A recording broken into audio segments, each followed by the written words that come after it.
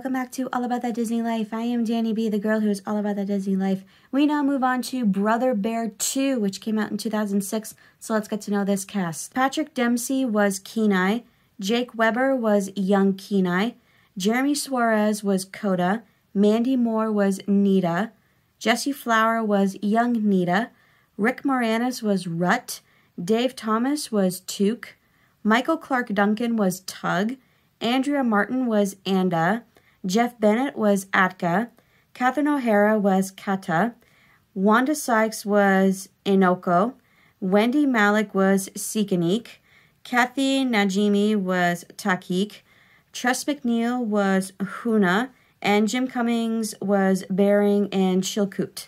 Now I move on to the facts all about Brother Bear 2. Number 1, the backstory.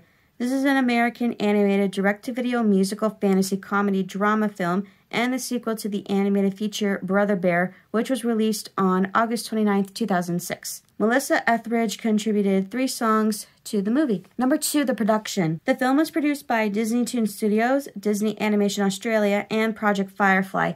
That's a startup animation studio that was founded by former Florida employees of Walt Disney Animation. Number 3, nominations. At the CAS Awards, this movie was nominated for Outstanding Achievement in Sound Mixing for DVD, but it lost to Ultimate Avengers, the movie. And at the Annie Awards, this movie was nominated for Best Writing in an Animated Feature Production, but it lost to Flushed Away. That is a good movie, side note. Number 4, bonus facts.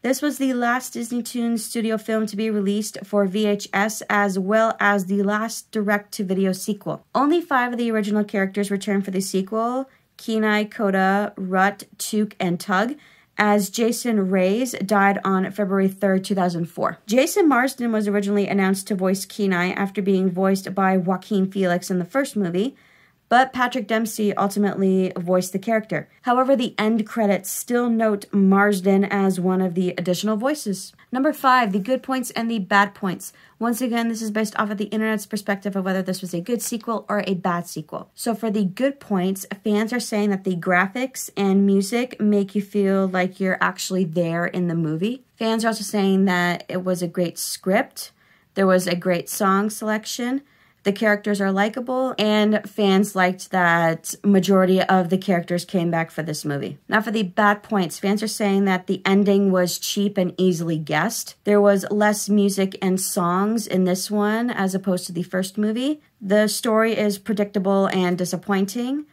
The story also feels tacky, and a lot of fans are saying that this was a worthless movie to be made. And there you have it, all the facts to Brother Bear 2. If you like this video, please hit that like button and don't forget to subscribe, and I hope you have a zippity-doo-dah day. Goodbye.